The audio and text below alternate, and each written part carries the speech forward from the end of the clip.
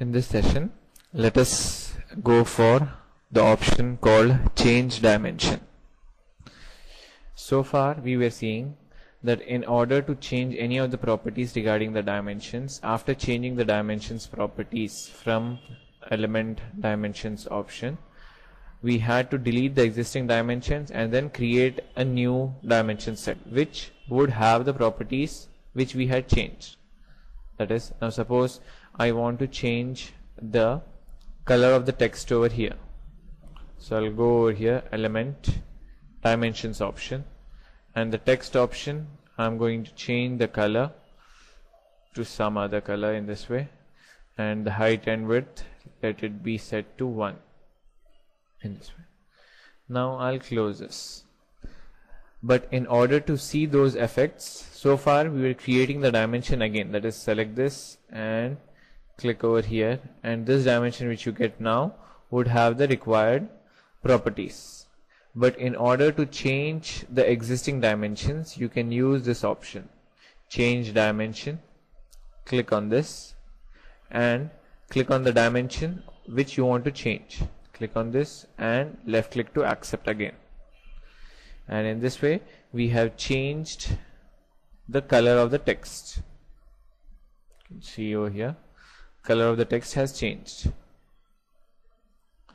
Whatever properties we had applied in the dimensions option over here, those properties can be applied to the existing dimensions by using the change dimension option. For example, over here I'm going to delete the existing dimensions and create a few more dimensions. Select it, place it over here, place it in this way, and like this.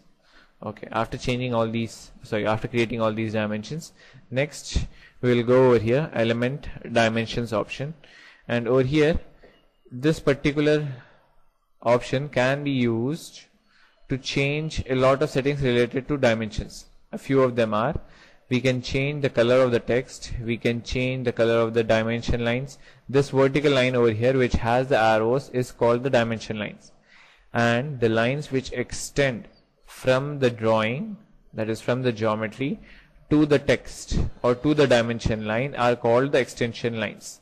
These horizontal lines over here which extend from the geometry to the dimension lines are called the extension lines, and the dimension lines are the lines on which the text is placed, the dimensions are placed. So we can change properties related to, or we can change the attributes related to the dimension lines, the extension lines, as well as the text. Over here I'll go with element dimensions option, select over here the dimension lines, and the color I'm choosing it to be yellow, and we can, in the same way, we can change the line types as well. Say I'll change this line style over here to style number 5. We can even change the line width or line weight over here, and same way for the extension lines I can choose some other color, say color number 37, and the style would be this dotted style number 1. Now I'm going to close this. After making all those changes, in order to edit the existing dimensions or in order to apply those effects to the existing dimensions, we can click on change dimension option and click on the dimensions which you want to change. Then left click at the end to accept the existing dimensions. In this way you have changed the colors, you have changed the line styles, basically all the attributes related to the dimensions. This is the dimension line. Color is magenta, color number 36. It's not clearly visible, but in this way we can change these properties of the existing dimensions. Similarly, we can go for the next option over here called match dimension attributes. Match dimension attributes is used in order to restore the existing or the default values of the dimensions. Select match attributes and click on this dimension and left click outside. Select this and left click outside.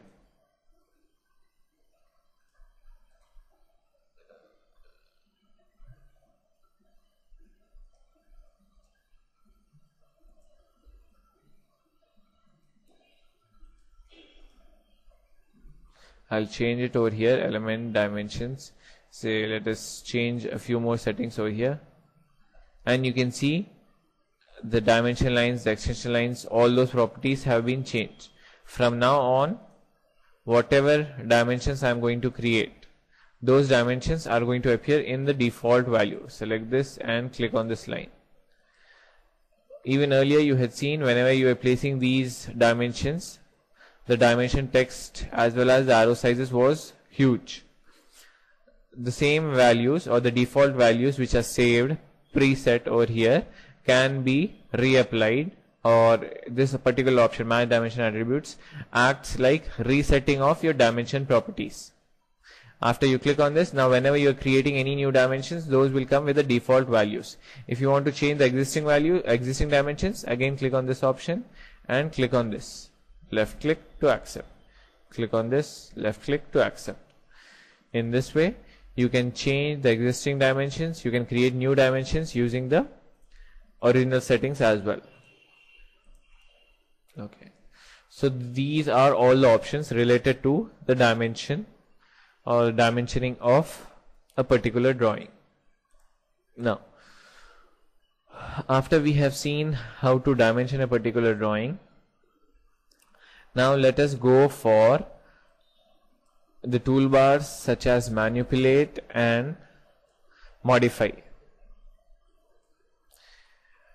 First we'll be going for the manipulate toolbar. The manipulate toolbar over here can be used for creation of copies, that is to copy one object from one place to another place, as well as move and then move parallel, that is similar to your offsetting. The next one is scale. Let us go for the first one, that is copy option. First I'll select the entire drawing which I want to copy. After selecting the entire drawing, then I'll click on the copy option. When you click on the copy option over here, you get this copy element dialog box. I'm going to enter the first point over here, after which comes the insertion point. The first point is nothing but like your base point, which is used to insert the drawing at some other distance. Say I want to move this, or I want to create another copy of the same image with the dimensions at a distance of 100. So I'll move it horizontally in this direction and type in the 100 value over here, enter and left click. In this way you can keep on creating as many number of copies as you want. I'll move in this direction this time, and vertically downside I'll be going for a distance of 70. Enter and left click. That is how we are going to place this. Whatever values you are entering in your AccuDraw, these values are with respect to the previous point. That is, for example, now if I want to place it over here in this direction, again I need to give the value from this particular point to the destination point. So till over here it was approximately 100 which we had taken earlier. 100, enter and left click. That is how you can use the copy command, wherein you will be copying one object and creating any number of instances as you want. Similar to this, we have the next option called the move command.